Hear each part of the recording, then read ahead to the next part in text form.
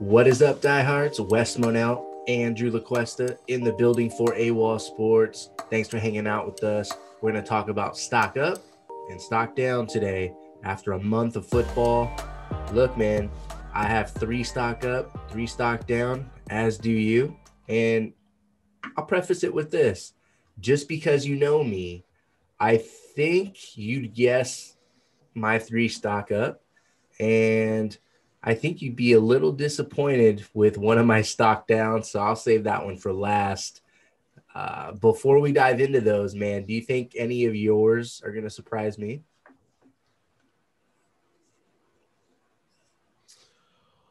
I think one of them would be on your radar. We've kind of mentioned this topic a couple times. Um, yeah, I would say pretty even. I'd say there's 3 that might be surprising, and there's 3 that would be kind of on your radar. Sweet. Sounds good to me, man. Good recipe for success. Let's hit it. I'll go first. Stock up. Cleveland Browns, a team I had in the postseason this year. The dog pound is 3-1 after dismantling the Cowboys. That was one test for them. Indianapolis and Pittsburgh, there'll be more tests coming up in the next few weeks, especially after losing Nick Chubb to a knee injury. But for now, their only loss against the Ravens, it was a bad one. It's understandable if their wins over Cincinnati and Washington don't make you a believer. But I propose this. They won the games they needed to win in the first month of football. They bounced back mentally from a week 1 blowout loss.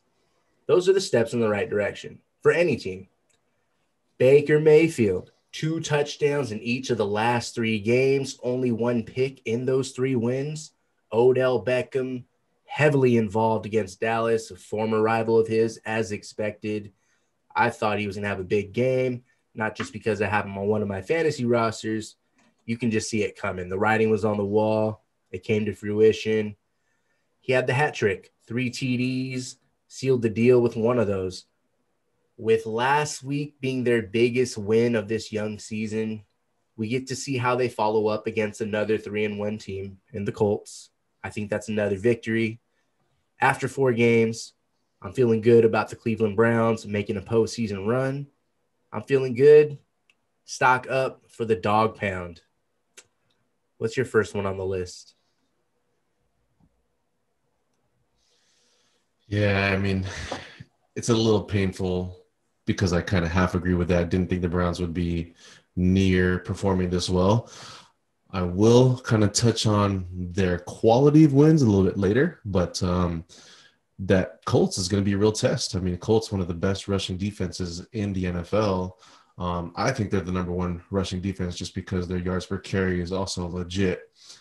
So a little bit skewed numbers when you look at rushing yards. Sometimes it's just the attempts that other teams lack, but yards per carry is definitely a big statement there for the Colts. So I think that'll be one of the biggest tests for the Browns. But we'll see, man. I like what they're doing. So I agree with you. I like what they're doing. They're game managing their quarterback, which they should. And they're just running the rock, man. Even with Nick Chubb out, they definitely were performing and edging the Cowboys. Cowboys just couldn't stop it. So I think that's definitely a fault for the Cowboys also. But one of the teams I had on the rise that I think will be on your radar was a rising stock for Brian Flores and the Miami Dolphins. And I know people look at the schedule and look at the lack of wins, but I mean, at least we know this team is trending in the right direction. So obviously, a lot of those Miami games aren't really on national television, but I mean, you look at the games that they've had so far versus New England week 1, that's a tough team to prepare against. It's a new offense, new quarterback. We're not really going to we don't know how they're going to come out and run the offense. So, I mean, they're on the road. Ryan Fitzpatrick, 2 weeks removed from the loss of his mom. The Dolphins were only down 3 points with 5 minutes left in that game. So pretty solid performance there. You move on to week 2 versus Buffalo, one of the top defenses. I mean, Fitzpatrick went toe-to-toe. Josh Allen, one of the hottest quarterbacks, if not the hottest quarterback so far this year, put up 28 points on a defense that has been very stingy since the start of last year. So pretty tough to score on. Only lost that game by 3 points. You move on to Jacksonville. Minshew was having a fantastic statistical start to the season, and so was undrafted rookie running back James Robinson. Miami contained Minshew to the lowest amount of rush attempts so far this year, and his lowest rush average or rush total too. He even forced a fumble off of him also. They brought the pressure, 4 sacks in that game, 10 quarterback hits, 0 touchdowns from Minshew. Along with that, they held Robinson to only 5 carries less than his average this year, his lowest rush yard total, and took him out of the game sometimes, running some of their backup running backs in shotgun situations. So they took the lead early against Jacksonville. They were up by 14 twice in the first half. They were up by 21 by the time you hit the third quarter, and they just coasted from there. Even against Seattle last year. I mean, Seattle last year, Tyler Lockett and Russell Wilson, the past 3 years, they've had an 80% catch rate. That's one of the best in the NFL. This year, they were on pace already for an 86% catch rate. Those two, Miami, that game brought it all the way down to 50%.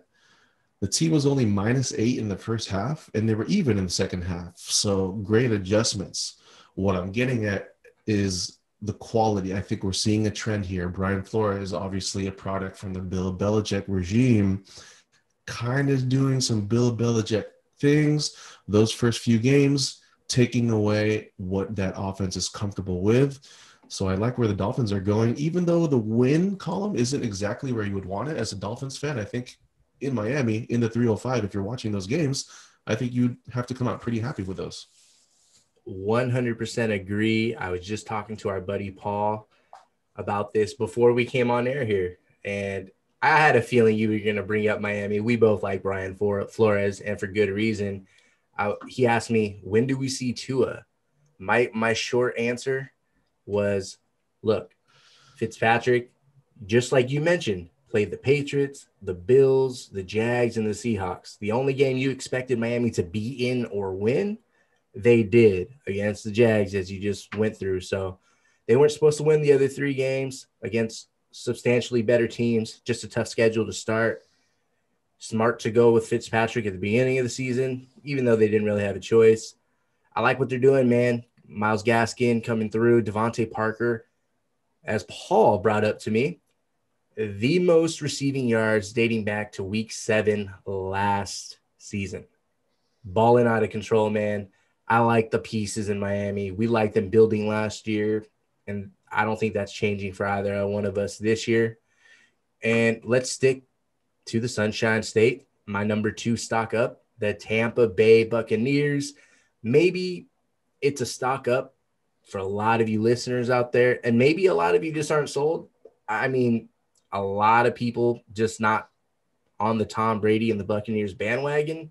I heard more of you against it than for it. So I'm beating the drum for Tom Brady every single week until he shows me not to. We've seen them win offensively and defensively now. The one thing we won't see until the second half of the season, Tom Brady throwing to Mike Evans and Chris Godwin from start to finish in a single game. That hasn't happened yet. It just hasn't. So who doesn't like a team that can't find different ways to win, as they have? They'll get a rematch at the Saints later in the year, who they have 2 more wins than right now heading into week 5. 2 games is a big lead. I know Tom Brady has a couple pick sixes early on, little unusual. That can be corrected. If you saw those passes, that can be corrected. I expect that to come to an end. The Saints game, it was a 1-possession result, win or lose, without that pick. And that was with Michael Thomas. They didn't avoid playing Michael Thomas. The next week, they didn't avoid playing Christian McCaffrey. He rolled his ankle late in that game, but that was after just 22nd touch of the game. So CMC was there. And the defense that game, 2 picks, 5 sacks, 9.5 tackles for a loss. And that was the same game. Leonard Fournette pounded the rock in the second half en route to 100 yards. So that was another way that they won a game. Then they handled the Broncos like they should. I won't dive in too far into that one. Kind of obvious on the surface. But last week against the Chargers, challenged. Tom Brady was challenged just like Pat Mahomes was the week before. But he racked up 369 and 5 touchdowns. Not quite as many rings on his finger, but five's pretty nice. Five's a good day. And look, that Charger defense, they held Mahomes under 200 yards twice last season. We talked about that a couple weeks ago, Drew. And look, in that game against the Chargers, the other running back, Ronald Jones, runs for triple digits. Mike Evans goes up against Casey Hayward. He hits the century mark and a pair of scores. He's got to score in every game so far this year. It's what I expected out of Mike Evans. It's why I wanted him in fantasy. I didn't land him. It just kind of falls that way sometimes. Tampa Bay, though, they're learning to gel. I'm interested in this offense, how it does against the Bears in week 6, and how the defense fares against the Packers. Actually, they play the Bears this week, week 5. I want to see how the offense does. And then the following week, I want to see how their defense does against Aaron Rodgers, who's hot, and the Packers coming off a bye, man. What do you think of Tampa?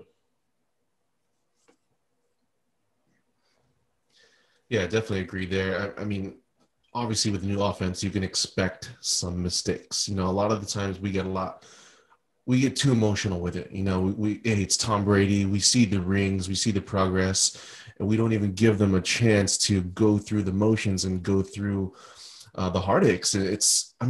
Super short season, off season, and brand new team. Very new. You can expect some of these bumps.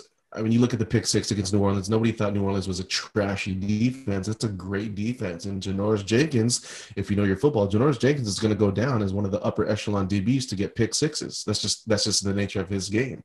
So you could expect to play from him. You could expect to play from one of the best secondaries in the league like that. Another pick 6 against the Chargers. So not too surprising. It's not something that we're going to be seeing a lot from Tom Brady.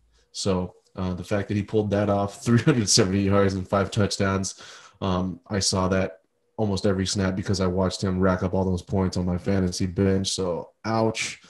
Hey, you win some, you lose some, but you're right, man. Tom Brady, we've seen what he can do, especially with a Super Bowl caliber winning defense. And this defense is primed. Again, one of the best linebacking cores in the NFL. I think they are the best duo, Levante David and Devin White. Devin White in his second year only looking like an all-star, perennial Pro Bowler to come. So I like that. I definitely like everything kind of meshing together. I think people hit the panic button a little bit too early in weeks 1 and 2. So I think definitely the Bucs are on the rise. Something that I had for a rising stock is Coach Matt Eberflus from the Indianapolis Colts. Now, he was with the Cowboys for a while, and we never really thought the Cowboys' offense to be a weakness, ever. Mike Nolan, who really hasn't had a notable stint as a D coordinator, let alone a position coach in the past 14 years. Besides the 2 years he had in Baltimore in 2003 and 2004, with arguably some of the best rosters defensively that we've ever seen, his defenses were bottom 12 or worse. So not really a resume there. Not really sure why they went with Mike Nolan defensively. Just a lack of continuity, I think, on that offensive staff as well. Bringing in that coach, someone else to run the offense. It doesn't look like it's clicking totally. I think they're running a completely different offense. Obviously, we know that they can put up the pass yards and the points, but they're just getting beat defensively, and it doesn't look like scoring quick is helping them. They're playing catch-up football. I don't know. Matt Eberflus was under their nose for 7 years, and they let him go. The Colts in 2019, the Colts defense was pretty mediocre. Ever since he's been there in 2018, though, they've improved a little bit each way, and now in 2020, they're one of the best defenses. I think the best defense so far in the first quarter of the year.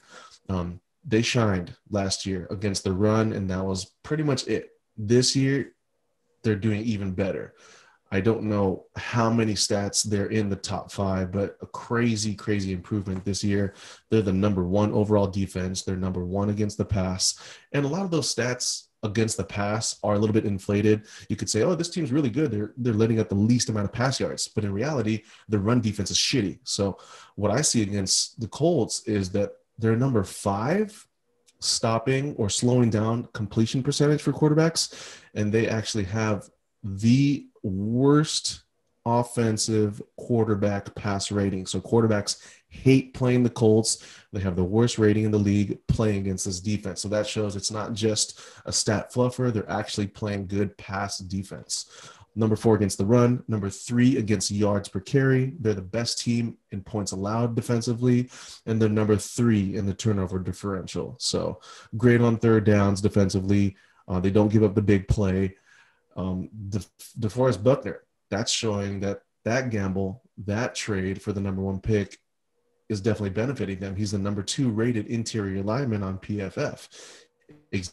Xavier Rhodes is making plays. They're getting to the pass rush. I mean, besides the Jets, you had Jacksonville. Jacksonville they're not a pushover team. They're giving teams fits. All right, that was a loss, but then they faced Minnesota. Minnesota's still talented. They can definitely put up points every week. They're number 8 in rushing. They're number 5 in yards per play. They took out Minnesota convincingly, took out Chicago convincingly. Chicago was undefeated. That team was number 6 on third downs offensively, and they were 11th in rushing. So they're not a pushover team, obviously undefeated. A little hiccup there from Nick Foles. I think he'll bounce back. But as far as the situation of Chicago coming off a high, off of their 3 straight wins, they controlled that game. So out of 4 games played, this defense has played 16 quarters.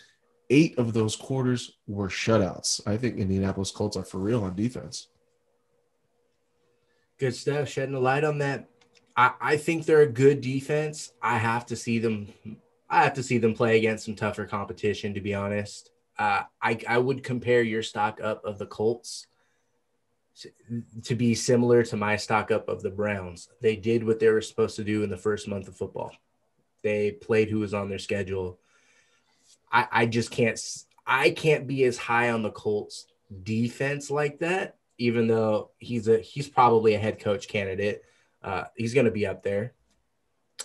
I'm just not sold on the Jaguars offense, the Vikings offense, the Jets offense, or the Bears offense. But that's who was on the slate.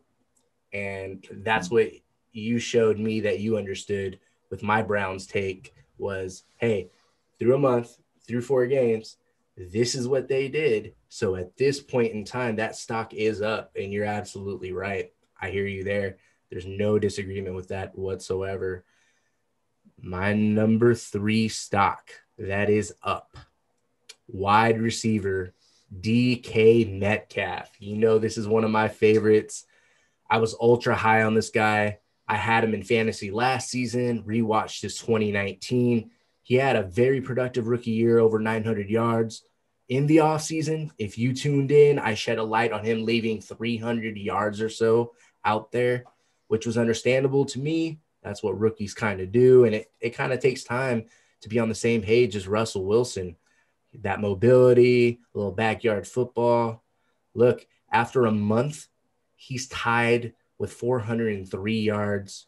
That's a league high, tied with Stephon Diggs. He's got over 90 yards in 2 games, over 100 yards in the other 2, 3 TDs, and really should have had 5. We won't go there. A young player learning, so to speak. You know, he gifted away a TD 2 weeks ago and got tackled at the 1 this past weekend. Metcalf, he took it to reigning Defensive Player of the Year, Stephon Gilmore. He hasn't faced another top corner like that, but he is a large part of the Let Russ Cook campaign for MVP. Not that I think his 25.2 yards per catch is sustainable. This guy's going off. He's only getting 4 catches a game right now. I do expect that number to go up easily. He's getting 6 to 8 targets every week. Teams, they can't ignore Tyler Lockett. They can't ignore Chris Carson or anything that Russell Wilson does. Metcalf, he's going to still do his thing.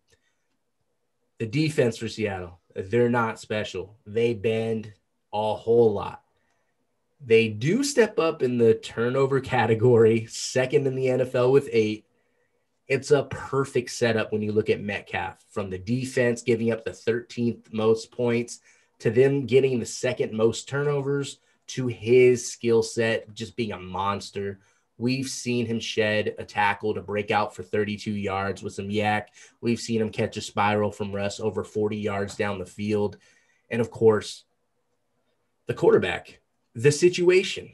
I'm glad I have DK Metcalf in fantasy again. Seahawks fans should be the happiest. DK is a monster and just might be my favorite receiver in the game, Drew.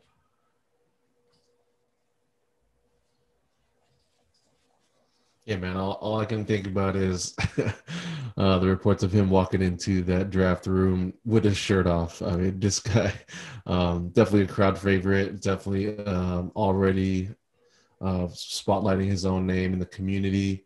Locker room favorite. This guy's just a physical freak. One of the biggest performances we've ever seen against Stephon Gilmore. Like you said, reigning defensive player of the year. They were going right at him. They were not afraid, and he showed. I mean, even in blocking, he took it. Even the ball wasn't going his way. He was making it a point to make Stephon Gilmore realize that I'm here to stay. I'm here for the challenge, and I'm not afraid of you. So even if it wasn't a pass play, him winning most of those plays, he was definitely taking it to him, run blocking too. And he's no pushover. I mean, that's one of the biggest, strongest, fastest guys in the league. Stephon Gilmore definitely had his hands full, and he had a rough night. So love DK Metcalf going forward. Obviously, almost everybody works with Russell Wilson. He's super accurate, and he could throw the ball deep, better than almost any quarterback out there. So definitely on board with DK Metcalf. But my guy is your guy, man. Third guy I have is Mr. Carson Wentz. I mean, as crazy as Philly football is, man, I mean, they were calling for this guy's job in week 3. A little bit quiet in week 2, but it was there, man. The chirping was loud. They were calling for Jalen Hurts. They were calling for almost anything to get Carson Wentz out of there. Trades, nonsense, man. A bunch of nonsense. Some of the dumbest things that I've ever heard. I mean, people just forget what he did in 2019. I mean, I'll go back and just name off, as far as starters, you had starting running backs missing 11 games, receivers 14 games, offensive tackles a game, offensive tackles 4 games total, middle linebackers 4 games, outside linebackers 7 games. I mean, the list goes on and on, especially defensively. You're talking about a guy that's always playing catch-up football. It happened again in 2020. Playoff games without a starter. I mean, people forget his jersey sales went up like 70% because of how he carried this team last year. I mean, he came into that playoff game without a starting running back, 3 starting receivers, a corner was out, a D tackle was out, an all-pro tight end and tackle was out. It was insane. And now we get to 2020. He's struggling a little bit with some of the same issues, and we're going to call for his job. That's just, you guys got to just take a chill pill, watch the games, look at what they're dealt, and he's doing things that we judge other players for or praise other players for. Jets fans, they always back Sam Darnold. Oh, well, if he had the weapons, I think he'd be a lot better. What happened to Wentz's weapons? We always talk about, oh, it's not Brady's fault. If he had better weapons or higher draft picks, why can't we have that support for Carson Wentz? It's always 2 sides of the story. I mean, out of the 12 teams giving up more points than the Eagles this year, only 2 of them have a winning record. We talked about Seattle going crazy, and then we talked about Cleveland, who they've beaten a rookie, Joe Burrow, in his first primetime game. They beat Dwayne Haskins, and then they beat a Dallas team giving up free points to everybody, the worst team against points allowed in the league. I mean, at Washington, Carson Wentz versus arguably the best front 7 in the league right now. Wentz had nobody. His whole team was hurt, and the rest of the team was dropping like flies. They led that game 80% of the game, and then Philly defense just gave up 27 points to Dwayne Haskins. Star players on offense, a backup tight end, and undrafted Greg Ward. I mean, let's get real. Running the ball, Boston Scott, Corey Clement.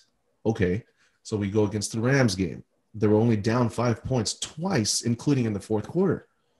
That Rams are a number 5 offense coming into that game. Philadelphia's defense gave up 37 points. Deshaun Jackson couldn't get open until the third quarter. Goddard forgot how to catch. And then you face Cincinnati and Joe Burrow. Joe Burrow is having one of the best rookie quarterback seasons we've seen in NFL history. Cincinnati's pass defense, they're no joke. They're number 6 against yards right now, but not just that. 6th best in completion percentage for opposing quarterbacks and 5th best in passer rating for opponent quarterbacks. So they're not a joke there. Other teams have struggled too. It's not just Carson Wentz. Their star was undrafted Greg Ward, again, offensively for that team. They had nobody else. And then going up against San Francisco. In San Francisco, you had Travis Fulgham making the game-winning catch, a 6th-round draft choice, probably the game winner right before the pick 6. And then you had, again, highlights from Greg Ward and Richard Rodgers. I mean, who are these guys? It's all Carson Wentz. Back him up a little bit. Wow, you took me off guard with that, but it feels pretty good for someone outside of Eagles Nation. Even though I know you like him, don't get me wrong, but your main squad is the Rams. To actually see that and to actually dive in and be like, all right, what's what? I love it, Drew. Thank you, man. I will add Wentz. I viewed that tie as a positive. That should have been an L, but he had a chance. If Wentz, is there mentally, he made a few really sharp throws, some throws not so great. There's a psyche to it. Things aren't perfect. You're kind of surrounded with chaos. You're going through mud. It's going to have a domino effect and get in your own head. So, yeah, that does result in some extra missed throws. I understand that when I'm evaluating any quarterback in the league. And he goes to San Francisco. I know they were on a backup quarterback, but that defense is still good. No Nick Bosa, but they were still good before they drafted Bosa. No Richard Sherman. Look, what is what it is. Everybody's going through injuries. It's just ridiculous the amount that are going on some teams. I'm not saying Philly's the only team, but they're one of the teams that's probably top 5 as far as being decimated. He is without 7 of his 9 top targets that they had on the depth chart entering the season. He's only had 2 offensive linemen in the lineup consistently. That's just tough for any quarterback. He makes some big time plays. In Cincy, he runs the ball more. Against San Francisco, he runs the ball more. He's saying, F it. I'm just going to play some ball. If I'm going to win or if I'm going to lose, no matter who's around me, I just got to be me. And so that's what I love the most about what he's done is he's now just playing ball through the good and the bad. So I'm glad you brought him up, man. Stock down. My first stock down here. It kind of pains me because I've been a fan of the head coach that just got relieved of his duties. He was also GM, and of this team, the Houston Texans. Maybe they're trying to save their season after a 0-4 start. Bill O'Brien out. I defended his offseason, his past success reaching 3 of the past 4 postseasons with different quarterbacks. It wasn't just Deshaun Watson. Weeks 1 through 4, they played Kansas City, Baltimore, Pittsburgh, and Minnesota. We should have expected 0-2, but when you keep making the playoffs, the goals shift to beating those teams in your conference, like the Chiefs, the Ravens, and the Steelers. I get it. You don't just want to make the playoffs when you hit a certain point. Now it's about getting to the next level. So that's probably what came into that decision, is that they didn't think they were improved to the point of beating those teams down the road if they couldn't hang early on. Not that I agree with it, but I do see how goals can shift for a franchise like that. You expect to make a deep playoff run. Also, look, the Steelers, they're a playoff caliber team that just missed it by a game last year without their quarterback. Most of us think Pittsburgh's playoff bound again. Minnesota made the postseason last year too. I know they were winless, but that means they were just as desperate as the Texans for a win. They happened to get it. When you look at the Texans, O'Brien being offensive oriented, they scored 20, 16, 21, and 23. It hasn't been a hot start, to say the least, and he's gone. But the bigger issue, the next guy in line to become interim head coach, Romeo Crennel, he's the defensive coordinator, but check this out. Points allowed, 34, 33, 28, and 31. That seems counterproductive to me. So if you're going to name someone interim, don't recycle another coach. to get you through the storm, so to speak. Maybe you're a team that's in that position. Sure. I don't see that. They should be elevating the next offensive mind, so to speak, like Tim Kelly. He's their OC and quarterback coach. He spent 2 years with O'Brien at Penn State, the past 7 years with him in Houston. He actually played defensive tackle back when he was a player, so he probably knows a little bit about that side of the ball too, I'm sure. I'm not an advocate of firing everybody, but Cornell staying doesn't make any sense to me because that's the bigger issue with Houston. What do you think?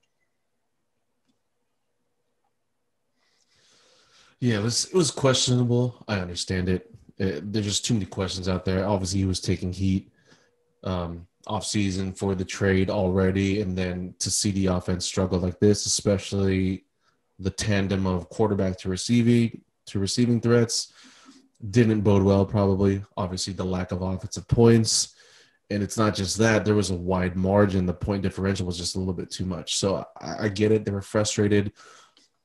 At the same time, to balance it out, it was more of a scapegoat kind of thing. It was either him or Cornell. And, I mean, why not just out the guy that's been a little bit more deflective in the media? Who knows? I think Bill O'Brien will easily get another gig sooner than later. But, yeah, something had to change. It just didn't seem like things were clicking. Obviously, a 75% playoff rate the past 4 years. But, I mean, the NFL, they have no patience, man. It's either now or never. They've definitely shown that, not this team specifically, but I think they gave him enough chances to get over the hump. I think he was close. I just think the patience kind of ran out in Houston. So I get it. I just wouldn't agree at this point of the season. Like you said, with the opposing teams that they've played, I mean, you would have had to expect maybe 2 wins. I think even 2 wins would have been optimistic for the team and their new weapons, especially losing their biggest plug on defense, DJ Reader, to stop the run. And now they're bleeding rushing yards against every team. So it's kind of hard to factor in, but I mean, something had to change. I think they more or less just wanted to make a big splash, taking out the head coach than just a positional coach or a defensive coordinator. So I get it, just maybe a little bit too premature for me. But I mean, along with him, I think most likely the next coach fired is Dan Quinn. And I'm going to keep beating on this drum until it actually happens. But this is the 3rd year in a row that with Matt Ryan healthy and Dan Quinn at head coach, this team has won 1 or fewer games in the first 4 weeks. 31st in total yards defensively, 31st in points allowed defensively, and it's not looking better at all. Their secondary is dropping like flies to injuries or sitting through quarantine because of COVID, but they're also the worst against passer rating too. So quarterbacks are having the best field day against this Atlanta Falcons team. I mean, it's just all bad. I don't know where else this team is going to go. Like I said a couple weeks ago, it already looks like they lost the locker room. To me, in the locker room, a lot of the injuries, questionable or doubtful. I feel like that has to do with wanting to be on the field too. So with all of these players being out, I think that kind of plays into the fact that maybe they just don't believe in what this defense or what this coach is preaching. You can't be giving up that many points, especially when you're a defensive coach. This is your side of the field that you should be controlling, and it's not holding up to par. And this is not just this year. It's been the past 3 years. So, yes, they've been finishing strong. But again, like the Bill O'Brien situation, how long are they going to wait? How long is this patience going to last before it runs out? I don't think it's going to last too much longer. Obviously, there's a couple of tough games coming up, but as soon as they hit a bye week or maybe one of the worst losses they've suffered in franchise history, I don't know. It shouldn't take that much, but I just don't see anything as an upward trend. You got Julio Jones hurt. I mean, think about this. Julio Jones is going to be 32 in a couple months. He's already shown this year that maybe it's either the coaching staff or the training staff putting him back in too early, or maybe he's kind of going through a hard few years in the NFL. I mean, this guy's been a physical phenomenon. Maybe he's kind of pushed it to the edge. He's always been a target leader. He's always been a catch reception leader. He's always been a yardage leader. So maybe his tires are running out. At the same time, whoever's throwing him the ball, Matt Ryan's going to be 36 by the end of the year next year. I don't know if it's time to make changes or mix things up, but it doesn't really look good for the Falcons. Those are some excellent points. I thought not this year, but the following year, it would be the Roddy White to Julio Jones type of situation, with Julio this time being the veteran, handing that thing off to Calvin Ridley. You might be right. It might be this year. It's tough, man. I really think Matt Ryan is underrated. If put it this way, if Matt Ryan had been on the Patriots instead of Tom Brady, I think they reaped similar success. That might be debatable. Of course, it's debatable. I just really like Matt Ryan. It's tough to be a quarterback every single year. I know he's had Julio. Don't get me wrong. Some years you don't have the line. Some years you don't have the rushing. Some years you don't have a second target to step up. Some years you don't have a defense. Hey, it comes with the position. I get it. I'm a little bummed. You're right. They're in their 30s, man. And ATL, you have a good reason to press that panic button here with your stock down. I'm going to shift real quick. Atlanta, maybe they look into someone that's a stabilizer, like Jason Garrett. I know New York, the Giants aren't the greatest offense right now, but I actually really respect what Garrett did in Dallas more than most. And I thought it was just a tough situation for Mike McCarthy to come into. And my stock down is this team, the Dallas Cowboys, the other team in Texas. They're far from sounding off the alarm because of their division. They're 1-3, only half game behind first. Losses to the Rams and Seahawks, that's not anything to be ashamed of, to be honest. But it is a measuring stick, that barometer game that I kind of bring up often. They played both of those teams in recent postseasons, the Rams and the Seahawks. And so those are games that kind of matter early on. NFC opponents didn't get those dubs. But, again, they're not losses to be ashamed of. It wasn't a good sign playing the aforementioned Falcons. They had to come back, and they pretty much won because they didn't know onside kick rules. So how worried should we be? When you're grading them individually, I say you should be absolutely worried about Dallas. You look at the division, they're going to be in it till the end, even if they don't make it. But that Atlanta, it was a win nonetheless. Cleveland, they just handed it to them. They went up 41-14 after 3 quarters of play. They made the scoreboard, meaning Dallas, look interesting with 24 points in the final frame. It's something a lot of us are used to, though, them putting up points and yards, playing from behind. Dak Prescott, Ezekiel Elliott, last weekend, they both coughed up the ball 3 times combined. They both coughed it up in prime field position. That led to 14 points for the Browns. Then they turned the ball over on downs in the second half, a late red zone interception as well. The points allowed cannot solely fall on the Cowboys defense. These blunders equated to a 24-point swing overall. I don't need to see anything further from Kellen Moore. Going up 14-7 after the first, and Ezekiel Elliott finishes with 12 carries. Don't give me this playing from behind excuse. The Dallas Cowboys made the postseason and rolled out a respectable defense when they ran the damn ball. I highly question Mike McCarthy and his ability to improve this offense. Everyone just wanted to move on from Jason Garrett. Just fatigue. The grass isn't always greener, man. If you're not going to use Zeke, trade him for defenders and draft picks that you desperately need. Just pass the ball all day, move on from Zeke, throw in Tony Pollard, who doesn't cost that pretty penny. Don't pay all that for Zeke. If that's the case, rest of the year, expect much of the same from all NFC East teams, but we're focusing on Dallas here. Whatever you are used to watching them do, expect that. Highs against weaker teams, lows against better teams. That one game they show up and upset someone, that one game they show up and allow a team to upset them, that's the Dallas Cowboys. I view Josh Allen and Russell Wilson ranking top 3 in passing yards as a positive. Maybe down the road, I can view that as a positive, where Dak Prescott leads the league in yards right now. In that type of light, I can't view that this way right now. There's a reason he's on the franchise tag. This is the same old Cowboys post Jason Garrett.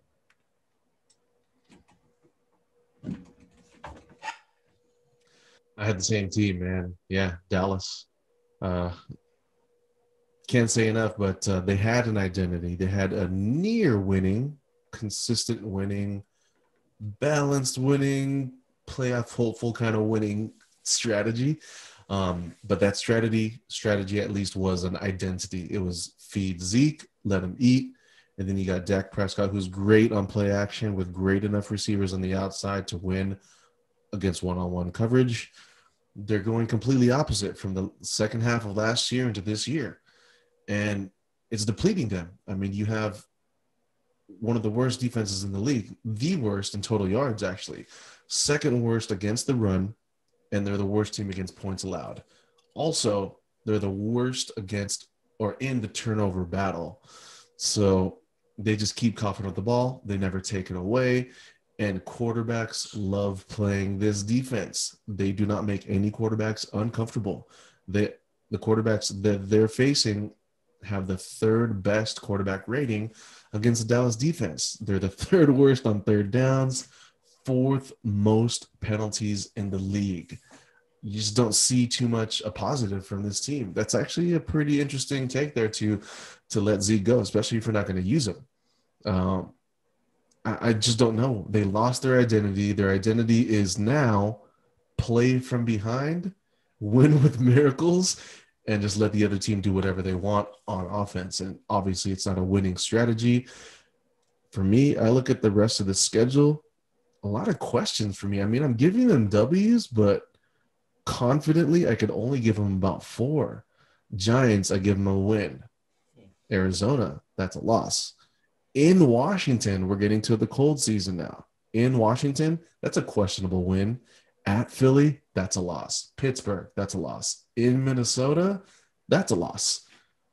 Home against Washington, who knows, man? If Dwayne Haskins improves, I'll give him a win, but that's still a question mark with that win. At Baltimore, no way. At Cincy, I think Burrow is going to be showing us complete rework with this offense and defense.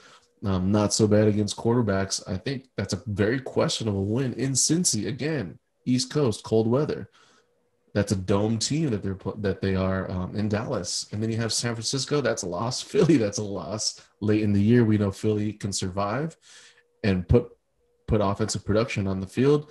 At the New York Giants for the last game, again, that's late in the season. Football, cold weather teams outside. I'm giving them a questionable win there, but those are all games on the road that I could see them losing with this identity of football. It's not working.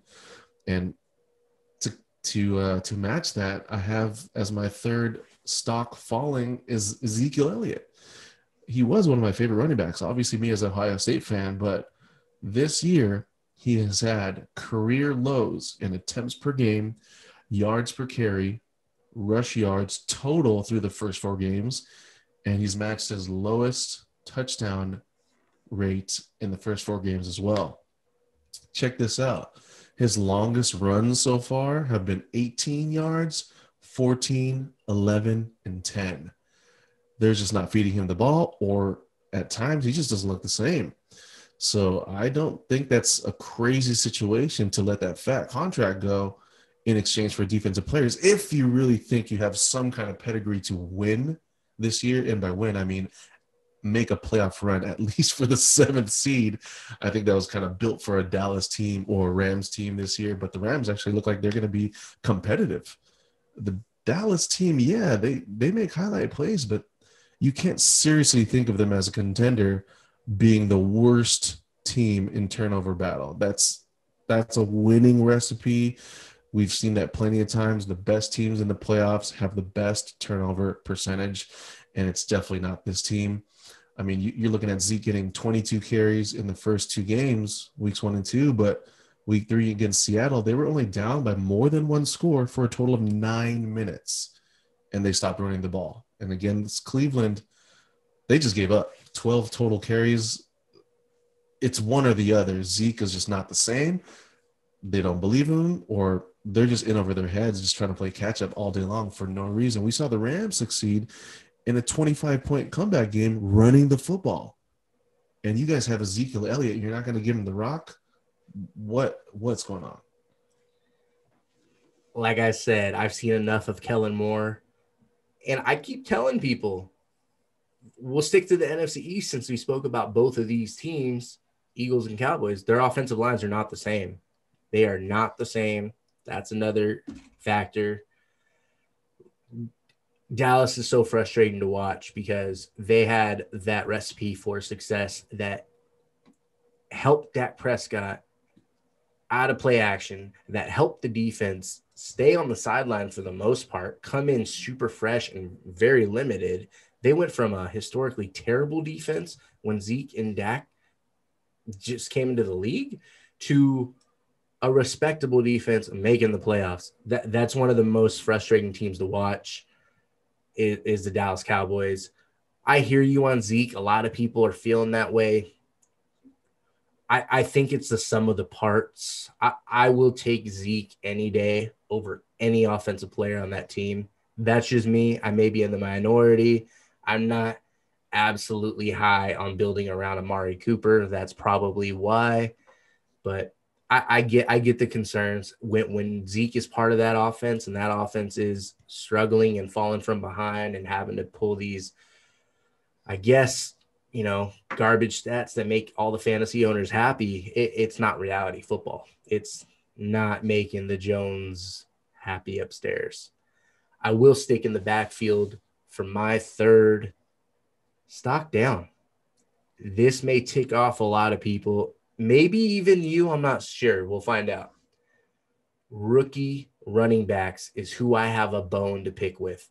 Supposedly the plug-and-play position of the offense. We're seeing some challenging transitions right now, perhaps because of a shortened off season. Still, J.K. Dobbins, 21 touches in 4 games. Mark Ingram may be there, but Alvin Kamara forced the issue, knocked him out of town after 2 seasons. The same seems likely here, simply because of age and wear and tear. They got a great O-line that runs as much as anybody, and the luxury of a running quarterback, one of the best in NFL history, if not the best already. That kind of depends. Dobbins hasn't really taken advantage of that. Jonathan Taylor, he's touched the ball between 14 and 28 times in every game. He was my favorite back in the draft class, but I can't say he's been impressive. In short time, it was evident that the injured Marlon Mack was the better back for 2020. Even if the Paso in Indy is underwhelming, they're kind of banged up. Philip Rivers is looking old.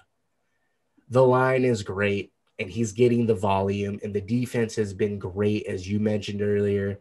He's going to continue to get those touches and the volume and all that, all the opportunities. So far, after a month, I haven't seen it out of Dobbins and Taylor. And I can even throw Clyde Edwards-Helaire in that. He's in the ideal situation. The thing is, since week 1, his debut, he has not been efficient, and we've had a month to watch. He's the guy there, no question. He has that role. He'll have countless chances to face a bare bones box. They won't be stacked. They won't be loaded, thanks to Pat Mahomes and that offense. All those weapons running those routes. Hilaire's going to get his chance just like Jonathan Taylor. After a month, I didn't see much to be excited about. Joshua Kelly, he's running for 3.3 yards per carry right now. But hey, he's got a golden opportunity while Austin Eckler is on the sidelines, but that's if he can fend off Justin Jackson, who just returned from his injury. Anthony McFarland for the Steelers, he looked good in his 1 game so far. 1 game, but he did look good. Not much going on for Zach Moss, DeAndre Swift, A.J. Dillon, and Cam Akers. It's still early. I'm not one of those that jumps to conclusion, but after a month of football, this is why I have rookie running back stock down. I know they have a dozen games left, a whole season in front of us. At this point in time, this is how I'm grading the rookie group of running backs because y'all say they're plug and play and it's easy and not to pay these guys. It's my favorite position, so I'm going to be hard on it and hard on you diehards for talking that way. I'm not going to gloss over it, not this position, and I'm not giving them a slide due to a shortened off season. I'm seeing Justin Herbert play well. I'm seeing Joe Burrow play well. These running backs should be playing a lot better than they are, and they're not seeing the field right now. You hate me for that, Drew? No, definitely not. I get what you're saying, but I think given the sample size, it's hard to say that they're worth either the first or the high second round pick, or some of the running backs late second and early third. But I think if given extra time, maybe the second quarter of this league, I feel like it's undeniable the talent for J.K. Dobbins. It's undeniable the talent for Clyde Edwards-Helaire, and the same goes for the undeniable talent for Jonathan Taylor, especially when all three offensive lines are not terrible. It's going to be an improvement. I don't see any issues moving forward. If given the same opportunity, we're talking at least 12 to 18 touches per game. I think eventually when it comes through, now keep in mind, there were restrictions in the offseason of who can work out with who. Didn't really seem like quarterbacks and their receivers were following the rules. You saw, a lot of 7-on-7, a lot of hidden videos. And I say hidden because obviously they wanted to prove that they were still working out for the fans and for whoever else they wanted on the roster. But it was happening. It was hard to get the O-lineman, the quarterback, if you had a fullback, the fullback on the roster, and these running backs, especially if you're coming into the team like J.K. Dobbins' case, third probably on the depth chart, Jonathan Taylor's case, second or third on the depth chart. So they didn't really have the same opportunity for these quarterbacks to, under the radar, practice with the wide receivers in the 7-on-7 makeshift practice leagues. They needed that O-line, and they needed the other pieces to fully get the grasp on the playbook. So I don't really knock it too much there. You're right. They should be a little bit better as far as what they're putting on the field. But I think given the opportunity, we've obviously seen the Ravens splitting a lot of different carries. Gus Edwards still in the mix. Obviously, Lamar Jackson keeps the rock a lot more than any other quarterback in the league. And then you have Taylor, who kind of started as a plug and play, maybe every second or third rotation. Obviously, with the injury, I think they'll still be more balanced with Nyheim Hines until Taylor gets more involved in the offense, or at least more consistent or confident. And then Clyde Edwards, he definitely looks like the guy. I think he'll pick it up. He was actually my favorite running back coming into this draft class. I think out of those three specifically, and maybe DeAndre Swift, for the rest of the year, as long as they get consistent with those 12 to 18 touches, I think they'll be just fine. And I hear you. But I'm going to be a tough grader because you know how it goes, man. Diehard fans or casual fans, which there's no problem being casual, just as long as you act that way. That's cool, But and then fantasy players, they all talk that smack about the running back position. It ain't so easy breezy. So, all right, diehards, that's going to do it for our stock up, stock down. We'd love to hear what you got to say about your stocks up and down, whether it's a coach, a player, or a team. Bring it. We're on Twitter. We're on Facebook. Check it out. And if you want us to dive more into something that we touched upon, let us know. We will. We put in the homework so you don't have to. And all right, we'll see you. We'll see you next time.